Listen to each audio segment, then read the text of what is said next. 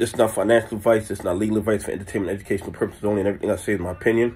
Please don't make any financial decision based on anything I say in these videos. That being said, hit the like button, subscribe button, all the YouTube algorithm stuff, so you get the videos I put them out. See what I'm thinking, see I'm analyzing that data. But like I tell you every day, the data release us is false. I'm going to give us a false narrative market so we can make bad trading decisions.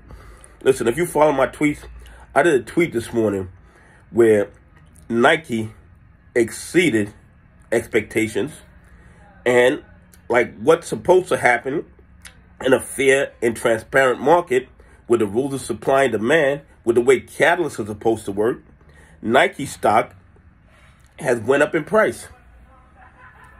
But the reason that is, you don't see Nike with all these fair to delivers. You don't see Nike with all that dog pool abuse. You don't see Nike with all that criminality.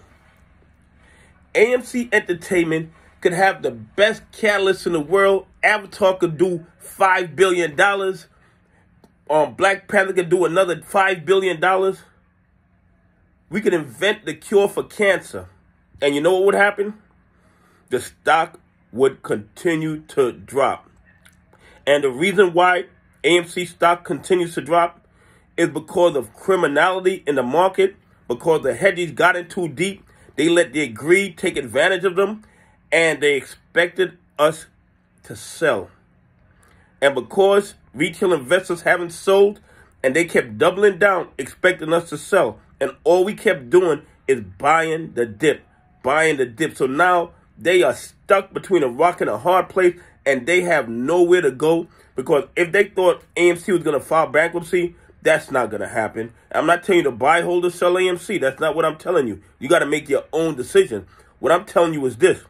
There's a lot of criminality in AMC that has nothing to do with the fundamentals, that has nothing to do with positive catalysts. It just has to do with the fact that the bad actors do not want to lose. They don't want to lose to retail investors.